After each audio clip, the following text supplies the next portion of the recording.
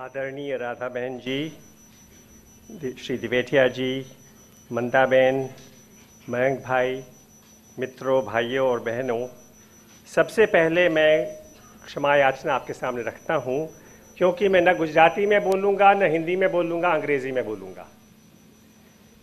तो मैं आपसे निवेदन करता हूं कि आप मुझे माफ़ करें, क्योंकि जो मैं कहना चाहता हूं शायद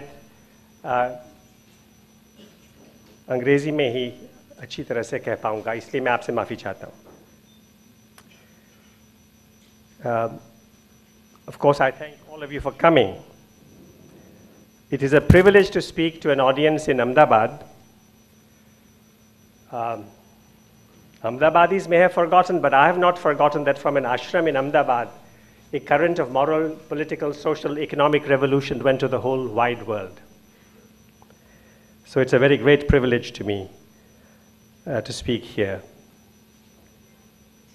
And it's a very great privilege to speak in memory of and in honor of Ramlal Bhai. Being a student of history, I'm aware of the commitment of the late Ramlal Bhai, of his ceaseless service to the people of Gujarat and India in education and public life. I had the privilege of meeting him a few times. I do thank Ramlal Parikh and all those associated with the Indian Society of Community Education for giving me this opportunity to remember and honor Ramlal Bhai, and to share with this audience a few reflections on what history may teach us. Many of us turn to history not so much to know what happened, but to find confirmation for our views of what happened.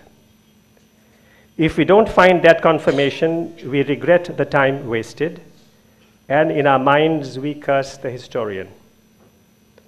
Across the world, the steady flow of historical information and historical insights has not removed the prejudices and biases of humankind. We believe what we wish to believe. Knowing all this, some people still do historical research, largely for their own personal satisfaction, but also perhaps with the hope and prayer that a few readers might say to themselves, "Oh, I did not know that." You will not be surprised to learn that my study of history is limited. Yes, I've done some study. I've done study for the biographies. Mayank Bhai mentioned these: Rajaji, Sardar Patel, Badshah Khan, Gandhiji. This is the order in which I wrote the biographies. I've done some study also of the clashing forces of revenge and reconciliation throughout India's history. I've done some study of the lives and politics of Sir Syed Ahmad Khan, the poet Iqbal, Maulana Muhammad Ali, Jinnah Sahib, Maulana Azad, Sher Bangla Fazlul Haq, Liaquat Ali Khan, and Dr. Zakir Hussain. I've researched for my comparative study of India's 1857 revolt and the American Civil War. And now for my history of undivided Punjab from the time of Aurangzeb to the time of Mountbatten. However, I have not spent enough time to reflect on the lessons I might have picked up during this limited study. I was asked a few months ago by Manda Ben to give a Ramlal Parikh memorial lecture, but by that time I was already fully committed to my teaching and to my Punjab research. And I warned Manda Ben very frankly that she should be prepared for an inadequately prepared lecture. You will therefore get a half-cooked meal. I seek your indulgence. Because of my recent involvement with Punjab, several of my examples will be from Punjab, so Gujaratis and others kindly forgive me. I will divide this talk on some lessons from our history into 5 portions. The headings for these 5 portions are as follows. 1, setback and at times tragedy after a great struggle. This has been our experience quite a few times. That's one portion. 2nd, seeing fellow Indians, not the empire, as the primary foe during the freedom struggle. Seeing fellow Indians, not the empire, as the primary foe during the freedom struggle. 3, failure to find solutions at ground level, seeking solutions from the all India level. 4, rejecting potential allies, judging them to be unworthy, practicing political untouchability. 5, why has India remained a democracy?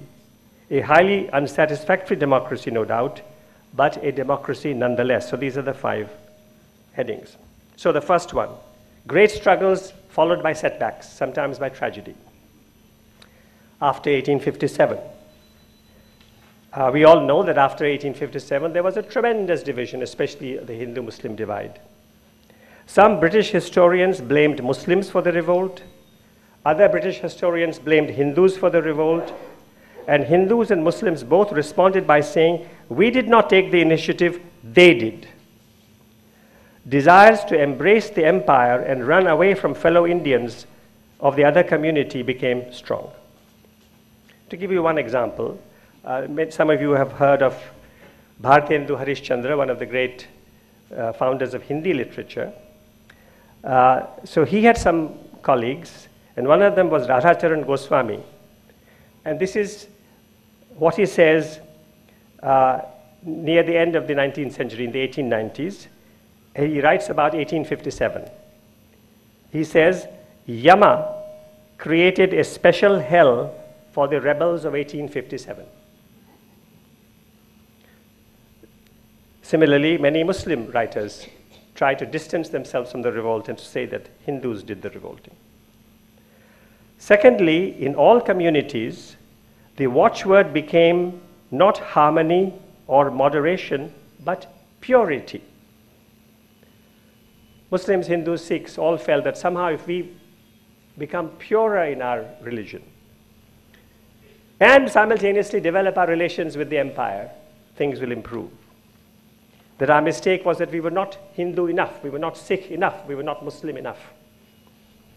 This double aim, guarding their community against perceived threats from other communities, while building relations with the British, was nursed by all three communities, Muslim, Sikh, and Hindu in Punjab, and by different communities across India.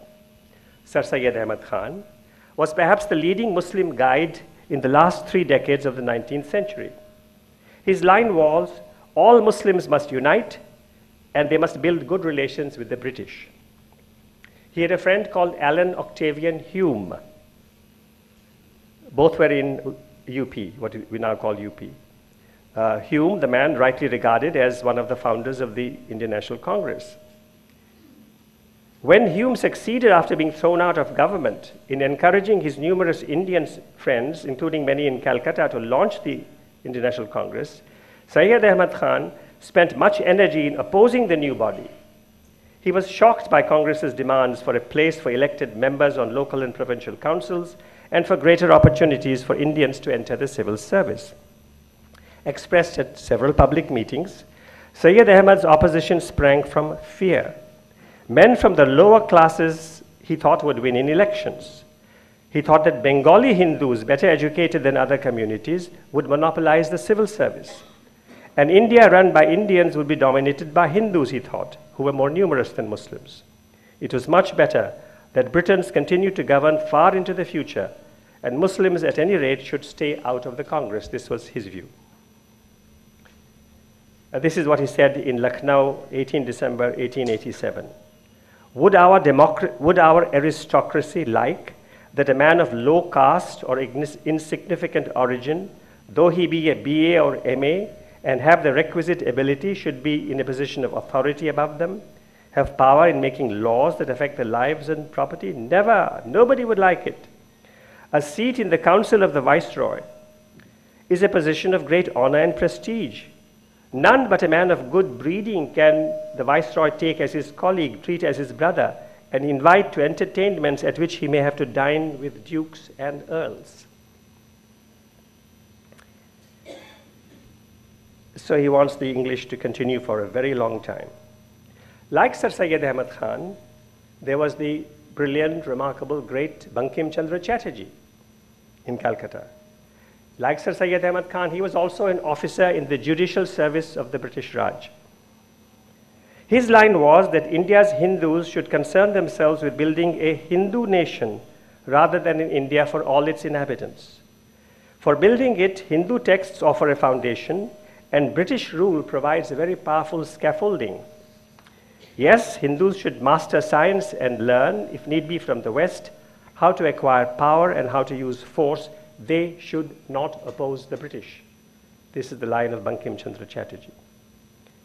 Now, Alan Octavian Hume, the Scotsman who was here, who was thrown out of the administration, and his colleagues such as Dadabhai Nauroji, Surendranath Banerjee, Badruddin Tayyebji, they thought that Indians, not Hindus as such or Muslims as such, should come together. The Indian National Congress had its first meeting in Mumbai in December 85. Pune was to be the venue, but plague forced a change. Fortunately, Bombay was ready, and the Gokuldas Tejpal Sanskrit College Trust offered its buildings above Gowalia Tank in central Bombay for the first Indian National Congress. Of the very close on 100 gentlemen present, 38 came from 6 centers in the Western Presidency, 21 from different places in the Southern Presidency, 3 from Calcutta, 3 from different towns in Punjab, 7 from towns in UP. The rest, close to 30, were Indian officials. Now, the gathering was totally unusual for the time. Writing in the Bombay Gazette, a European onlooker referred to, quote, the men from Madras, the blackness of whose complexion seemed to be made blacker by spotless white turbans, bearded, bulky, large-limbed men from the north, Marathas in their cart-wheel turbans, stalwart Sindhis from Karachi, Parsis in a headdress which they themselves have likened to a slanting roof.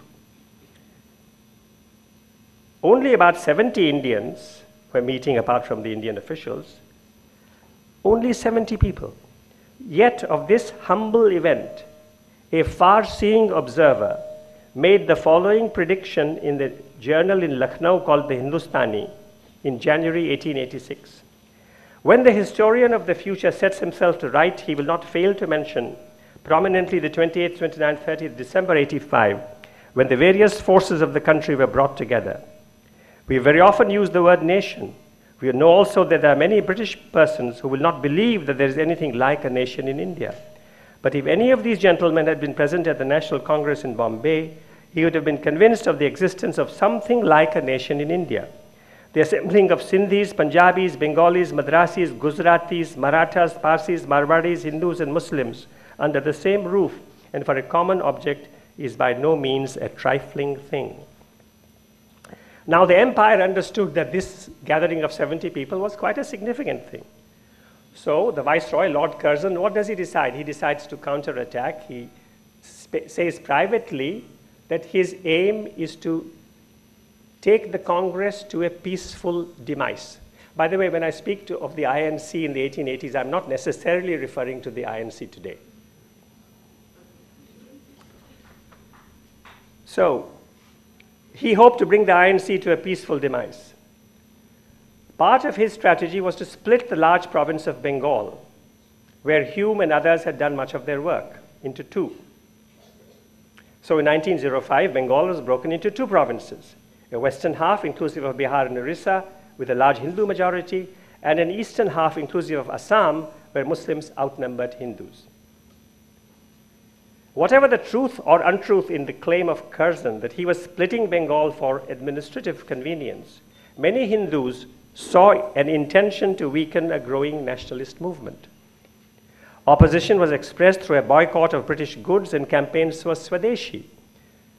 Not many of you may be aware, but several of you would be aware of this great movement of 1905, 1906, 1907 in Bengal and in much of India. The 1905 defeat of Russia by Japan had boosted the sense that Asians could stand up to Europe. This was the time when poet Rabindranath Tagore, born in eastern Bengal, came out with his Amar Shonar Bangla. This was the time when Bande Mataram, the refrain in Bankim Chandra Chatterjee's song in praise of Bengal, became the rallying cry of the opponents of Bengal's partition. Moreover, in parts of eastern India, bands of Hindus employed the politics of assassination between 1908 and 1910. The ferment over Bengal was not confined to Bengal. The International Congress asked for the division to be annulled. From Punjab, Lala Lajpat Rai entered the fray, so did Bal Gangadhar Tilak from Pune. With the orator Bipin Chandra Pal sharing the leadership in Bengal, newspapers spoke, as you all know, of Lal Pal Pal. But this was not the whole story.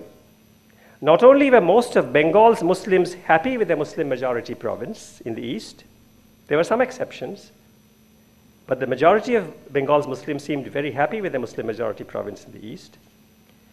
Muslims across India were troubled by the Hindus' opposition to a Muslim majority province.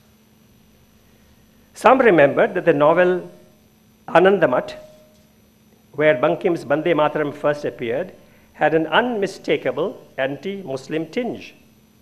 They became very pessimistic. However, and this is the interesting thing to focus on, nobody attempted a serious Hindu-Muslim dialogue at that point. Neither Muslims, nor Hindus, neither Punjabis, nor Bengalis, nor Maharashtrians. What was accomplished after this was not a dialogue between Muslims and Hindus, but a dialogue between Muslim leaders and the Viceroy in Shimla. Curzon's successor, Minto. This was the background. October 1906. Several Muslim leaders from different parts of India, led by a very young Aga Khan, he was then 29 years old, they met the Viceroy in Simla, and they said, we want separate electorates.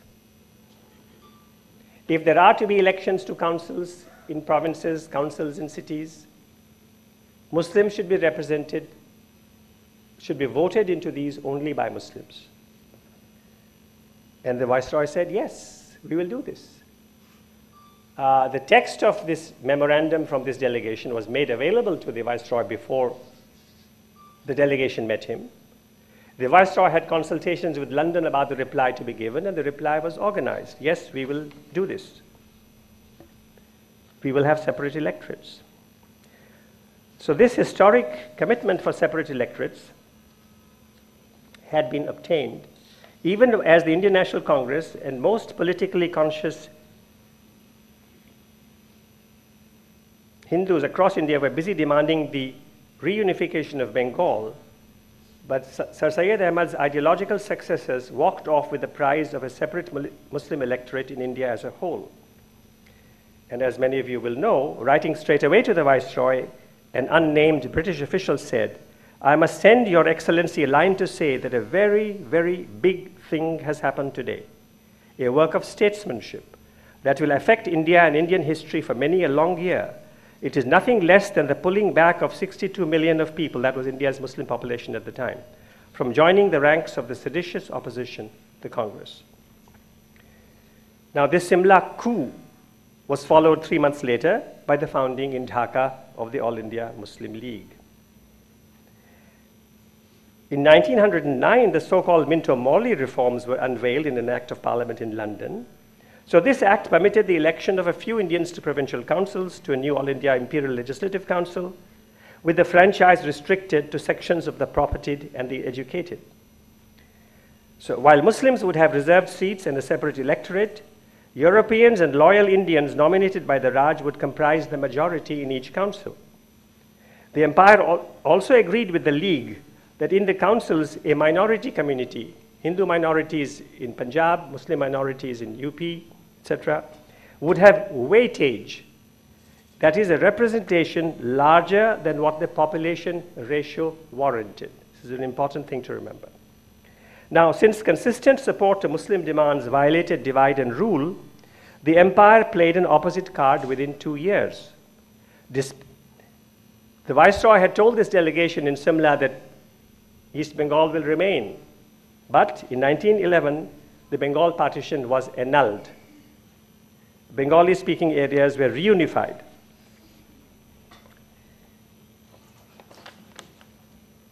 So the undoing of partition shocked Muslims in Bengal and elsewhere in India. It was alleged that terror had been appeased.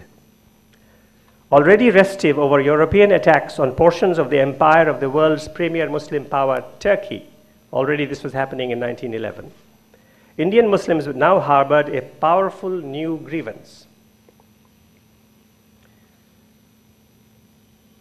So this is what happened after 1857. This is what happened after this great Lal Bal Pal movement in 1905, 1906. Now let's discuss the non-cooperation movement. started from here. It shook the empire. But there were problems after that. Tempests came from more than one direction. In August 1921, Malayali-speaking, quote-unquote, Mopla Muslims, as they were called in those days in Malabar, rose first against the government and then against the Hindu landlords. Many Hindus were killed and others were forcibly converted. A full-scale military action by the Raj resulted in the deaths of a very large number of Muslims. Local in origin and aim, the rebellion had nothing to do with Khilafat or non-cooperation. And for some time, the rest of India knew very little about it. Yet, as stories of murder and forcible conversion traveled across the land, Hindu-Muslim trust took a hit. And then there was the suspension of non-cooperation. These 22 policemen were brutally killed in eastern UP. And Gandhiji decided to suspend the movement. And that created a very big reaction. Many people were very critical of the suspension. And tried in Ahmedabad for sedition, Gandhi was sentenced for 6 years. Now, before his death in August 1920, Lokmanya Tilak had said to Gandhiji that you're asking too much from the Indian people. And in a way, Gandhi was asking a lot, and the Indian people were not willing to do all that Gandhi was asking. What was Gandhi asking? Non-violence, don't harm the British, embrace prison, have Hindu-Muslim unity, give up titles, give money, abolish untouchability. Each item on this long list was difficult. In contrast, collaboration with the Raj brought gains, profit. And there was political profit too in the Hindu-Muslim divide. So the Ali brothers drifted away from Gandhi and the Indian National Congress. So would Hindu leaders like Swami Shraddhanand. To a lesser degree, so did Lajpat Rai. To many Muslims and Hindus, the empire once more, even after Jallianwala, where perhaps 1,000 Hindus, Muslims, Sikhs shed their blood jointly, even after Jallianwala, the empire seemed a better partner than the other community. Not, however, to all Muslims or to all Hindus. Despite the defeat of non-cooperation, a good number from all faiths remained committed to a united struggle for independence. Even those who abandoned the joint struggle acknowledged the value of the 3-year experience. As a future biographer of Muhammad Ali, Afzal Iqbal would write, those events formed a psychological watershed in the development of modern India. For the first time, India witnessed a mass movement which shook the country and nearly paralyzed the British rule. For the first time, India realized a new pride and discovered a sense of unity.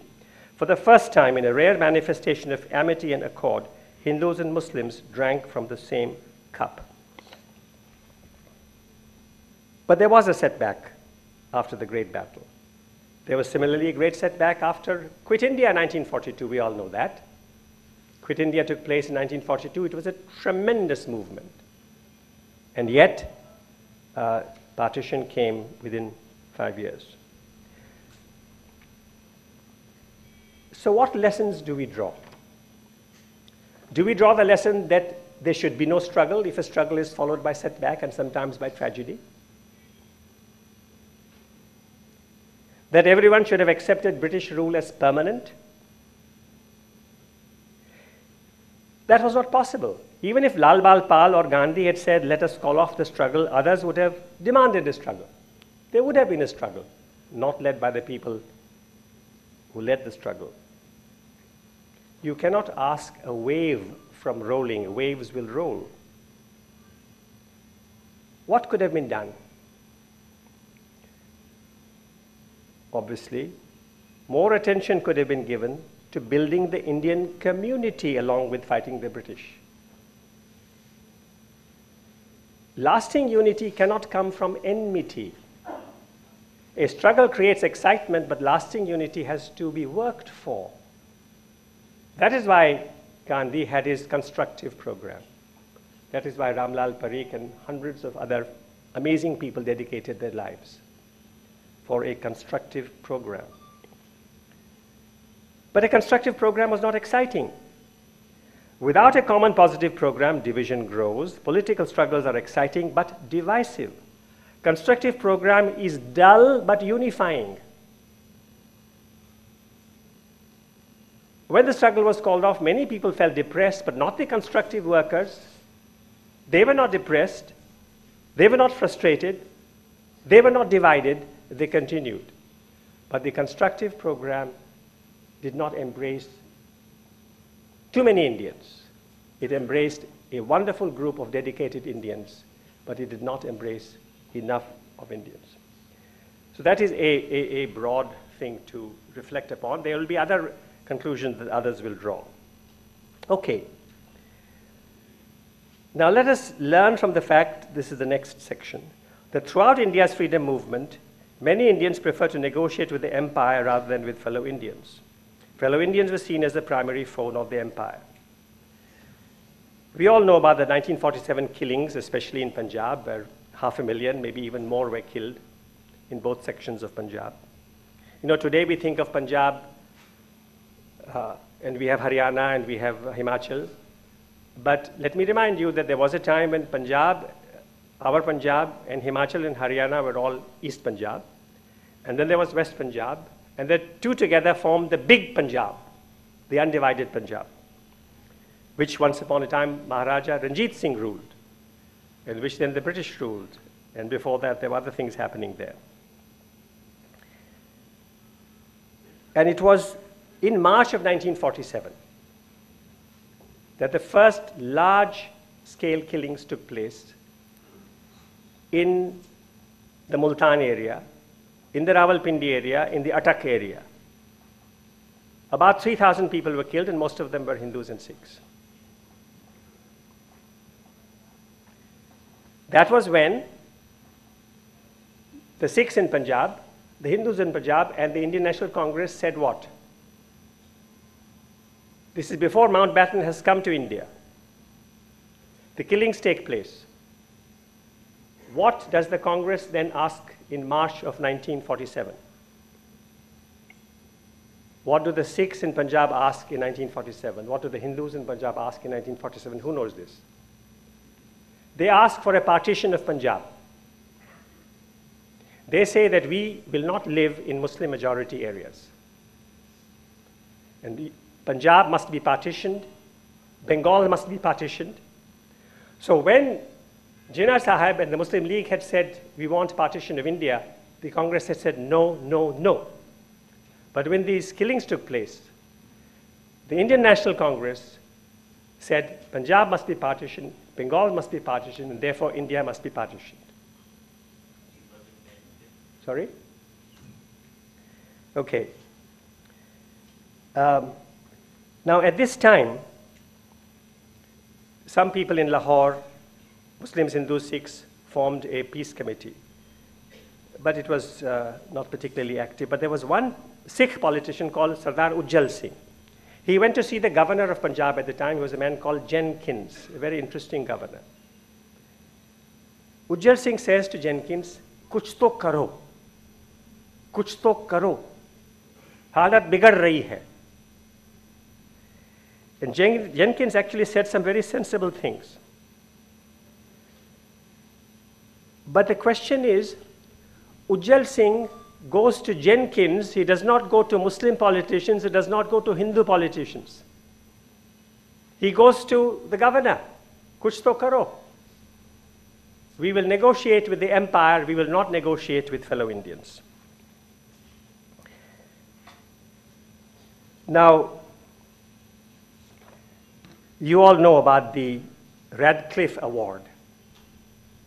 When it was agreed that yes, India will be partitioned, Punjab will be partitioned, Bengal will be partitioned, so where to draw the line? So they agreed that there will be a commission. There will be a commission for the Punjab area, a commission for the Bengal area. And there will be 2 judges nominated by the Congress, 2 judges nominated by the Muslim League. And they will decide where to draw the line. And there would be another judge called Radcliffe, who will be the 5th judge and the chief judge. And the best lawyers were hired by all sides. So the Indian National Congress hired the services of Mr. M.C. Setalvad. The Muslim League hired the services of Sir Zafrullah Khan. The Sikhs, Akali Dal, hired the services of a prominent lawyer, Harnam Singh. Arguments took place.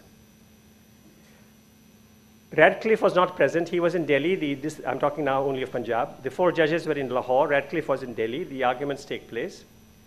And then each of the 4 judges writes a separate opinion. Of course, the 2 Muslim judges write saying that so much of Punjab should come to Pakistan. The Hindu judge and the Sikh judge write different kinds of opinions. Now, and then Radcliffe gave his binding decision because, of course, these 4 did not agree with each other. But the question I ask is, why do we take it for granted that the 4 Indians on the Boundary Commission would give separate verdicts? The 4 were judges, they were not lawyers. They would have violated no norm or no convention had they sat down together and tried to reach an agreement. Supposing one of the 4 had said, wait a minute, we have heard the lawyers. The future of Punjab in India is at stake. Yes, Radcliffe can give a final opinion. Can we have a conversation to see if we can come to an agreement? That was not done. Next section. Solutions have to be devised at ground level. They cannot come from the top. I must return to this weightage question. You know, because of the INC's campaign, the Minter-Morley reforms came. Yes, there will be some councils, restricted franchise, not everybody can vote, only rich people can vote, only educated people can vote, but still they will be voting and Indians can be represented in these councils. And the Hindus and Sikhs will have weightage. They will have higher percentage in the councils than their population justifies in Punjab, and Muslims will have a higher percentage than the population justifies in UP. So although to begin with, Punjab's Sikhs and Hindus were unhappy with the separate electorates, and then they realized that weightage will work to their advantage, at least in Punjab. Now, already the Hindus and Sikhs in Punjab, they had been better educated. They were very strong in all their professions. Doctors, professors, engineers were all Hindus and Sikhs, very small percentage of Muslims. Although the Muslims were more than 50% of the population of Punjab, well more than 50%, their percentage in schools and colleges was 14-15. They wanted more opportunities in schools and colleges. But Hindus and Sikhs in Punjab felt that, well, we have worked hard, we have struggled to achieve these positions in education and in the councils. We have earned this weightage. And so they were not happy with this campaign for greater possibilities for the Muslims of Punjab. So Mr. Jinnah, in 1927 and 28, comes with some very interesting proposals. These are worth looking at. Jinnah made a valiant bid for a nationalist accord on the basis of a bargain.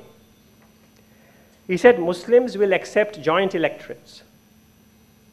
Muslims will accept joint electorates in exchange for 3 things. One, that in Punjab and Bengal, the assemblies will have a Muslim majority. The population are majority Muslim, but because of weightage and because of education and so forth, in practice this doesn't seem to work, so we must have a guarantee that there will be a Muslim majority in Punjab and a Muslim majority in Bengal. That is one condition. The other is that Sindh province should be separated from Bombay presidency. Sindh was then part of Bombay.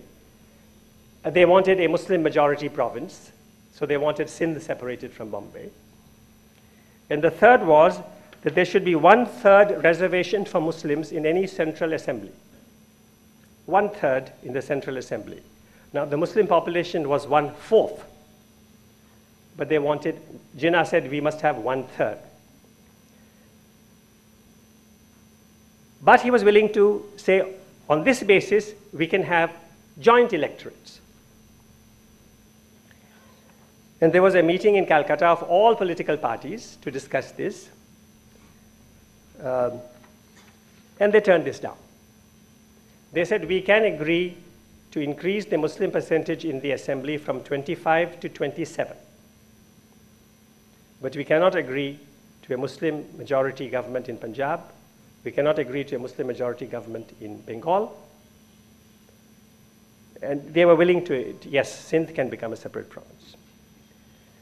So now the interesting thing is that Lala Lajpat Rai was the great leader of Punjab. And he was attacked, as many of you know, by lathis, and he died thereafter in 1928, just before this conference took place in Calcutta. Shortly before his death, Lajpat Rai had pointed out that thanks to their numbers, Muslims had become dominant in Punjab anyway, despite minority weightage. If, added Lajpat Rai, Punjab's Hindus and Sikhs were willing to forego weightage, they would secure joint electorates in Hindu majority portions of India and at the center also. So he was in favor of this, but he had died by this time. In publicly taking this position, Lajpat Rai had dissented from most Hindu and Sikh leaders in his province. Who can tell whether Punjab's story would have taken a different course had the Lion of Punjab, as people called him, lived longer? Now, when the Congress turned down this proposal in Calcutta, they turned it down because of pressure from the Hindu and Sikh politicians of Punjab. So this again shows that it is not at the all India level that a solution can come. It had to come in Punjab. Now,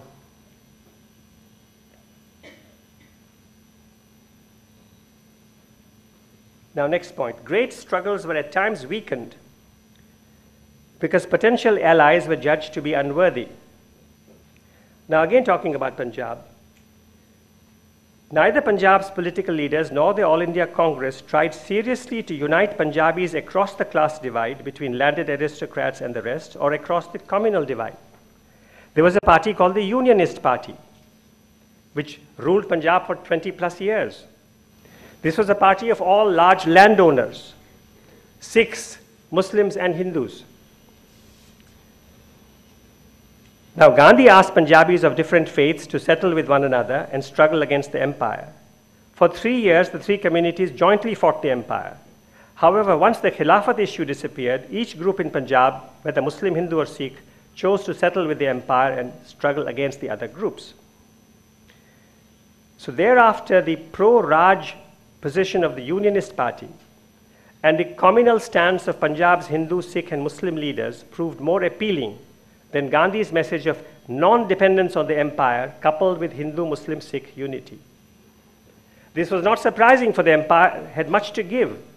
The jobs the empire could dangle, including with the army, were a strong draw in Punjab. The empire could also offer canal colony lands and ministerships. But Punjab's communities also had a great deal to offer each other. They could offer peace in the street and the countryside. They could offer the benefits of trade and support in the struggle for independence. This truth could have been brought home to all Punjabis, I suppose, but the Punjab Congress, let us remember, the Punjab Congress was always too urban and too Hindu. It was a party in the cities of Punjab. In 19 and 1920, Fazli Hussain was the president of the Punjab Congress and the president of the Punjab Muslim League, both. He took an active part in the struggle over the Rowlatt Act. Afterwards, he starts this Unionist Party. He starts to collaborate with the empire. So here is this Punjab situation, and the Unionist Party, which has Sikh landlords, Hindu landlords, as well as some landowners who are not big landlords, small-scale landlords. So this is a party of Muslim landlords, Hindu landlords, Sikh landlords, and it is collaborating with the empire. But a great many Punjabis are supporting this party. In fact, Gandhiji tries to build some links also with the Unionist Party,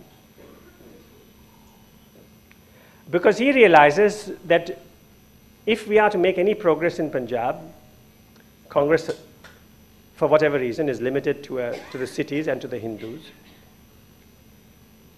You have the Muslim League that is now fighting for something very different. Should you fight both the Muslim League and the Unionist Party? That was a difficult choice. But most Congress leaders in Punjab said we will have absolutely nothing to do with the Unionist Party. And most progressive congressmen across India said we should have no negotiations with the Unionist Party. But the Unionist Party had many influential leaders like Fazli Hussain, who once was a very strong Congress figure, who had fought on the Rowlatt issue. But there was no negotiation with him. Because he was collaborating with the empire, he had become untouchable. So this is also, so I sort of reached this kind of conclusion. In opting to fight both the Muslim League and the Unionists, the Punjab Congress had taken on one foe too many. Now, why has India remained a democracy? This is the last of my sections. Yes, India is a highly unsatisfactory democracy, but it's a democracy nonetheless. Now, some people think that India is a democracy because the British were wonderful and charitable imperialists. There is some truth in this. However, there are other countries that the British also ruled that did not embrace democracy fully or for long. Think of Burma, think of Egypt, think of Pakistan, to name only three. We have to concede that provincial autonomy under the British and the decorative yet not entirely toothless councils of the British certainly helped India to learn some aspects of democracy. But there were two other factors that I think are worth looking at. One was that the non-violent struggle, which was a large, though not the sole feature of our freedom movement, also helped our democracy. If the gun or the bomb had been embraced as the primary weapon for winning freedom, those with guns would probably have had a stronger chance of ruling India. Let me repeat this. If the gun had been the primary weapon for freedom, the gun would have been a strong force for ruling India after freedom. Secondly, the leaders of the freedom movement, in particular Gandhi, set a good example by accepting defeats in elections and discussions. I don't know how many are aware of this. The number of times that Mahatma Gandhi, Gandhiji, M.K. Gandhi was defeated in discussions and debates inside the Congress, again and again and again. There was in 1924 a big Congress meeting in Ahmedabad here. And some Englishmen had been murdered. And Gandhi wanted a resolution condemning that murder. But there was a very strong opposition against that resolution. The resolution was won, but it was nearly defeated. And there were other issues on let's boycott all British goods, said some people. Gandhi said, no, we're only boycotting foreign cloth. He had his own reason for this. But he was almost defeated here in Ahmedabad in 1924. He was very shaken. He was defeated and humbled, but he bounced back. Then in October 1939, just after the war started, I don't know whether many of you are aware, Gandhi's first proposal was that India should offer unilateral, non-violent moral support to the war. Sardar opposed it, Jawaharlal opposed it, everybody opposed it, totally and completely opposed it. Gandhi was disappointed, but he accepts it. Then in Bardoli, 1941, Rajaji and the others proposed negotiations with the British. Gandhiji is not for it. He is defeated. He accepts it. Of course, you all know about April 1947, Gandhi's proposal that Jinnah should be given a chance to form a ministry. It was not such an innocent proposal as people think, because the proposal also said if Jinnah does not accept the offer, then the same offer should be given to the Congress to form a ministry for a united India.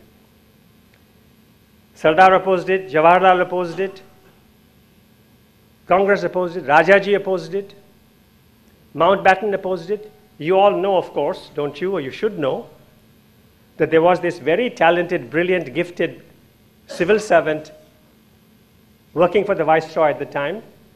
His name was V.P. Menon. And V.P. Menon wrote a paper, and this is in the Transfer of Power volumes.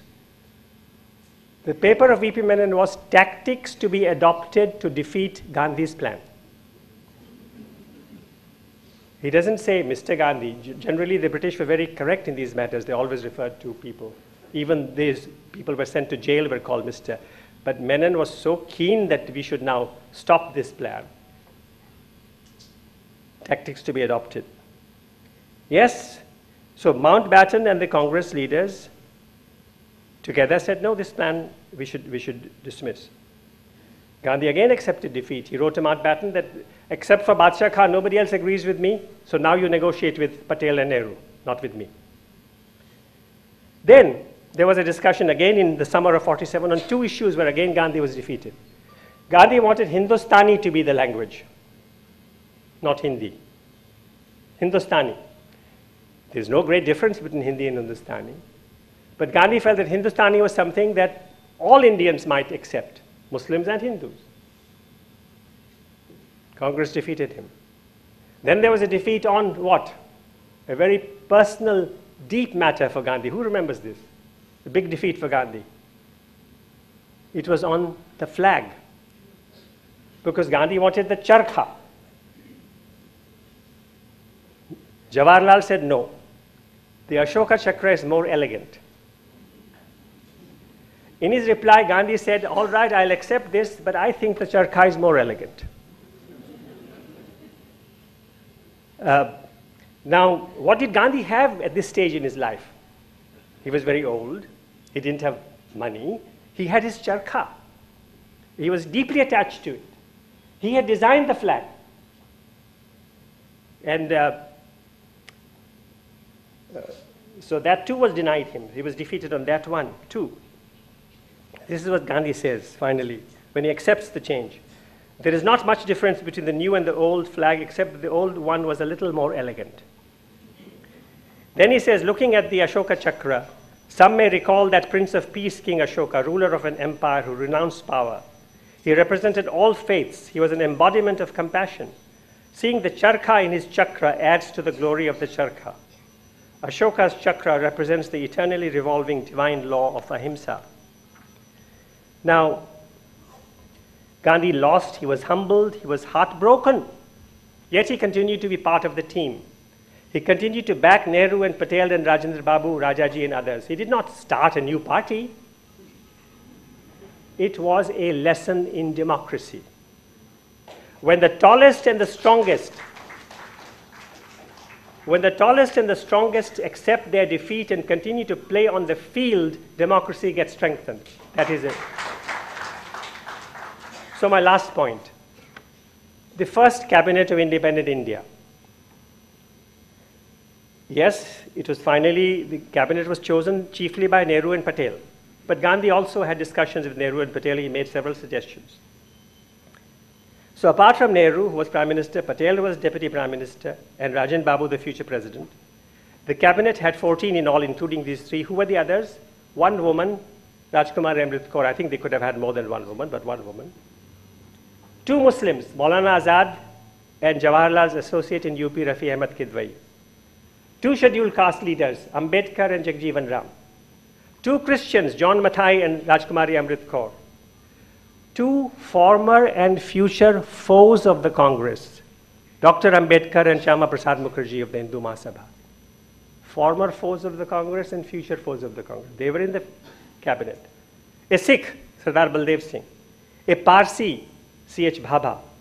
A former loyalist of the Raj, R.K. Shanmukham Chetty, who became the finance minister.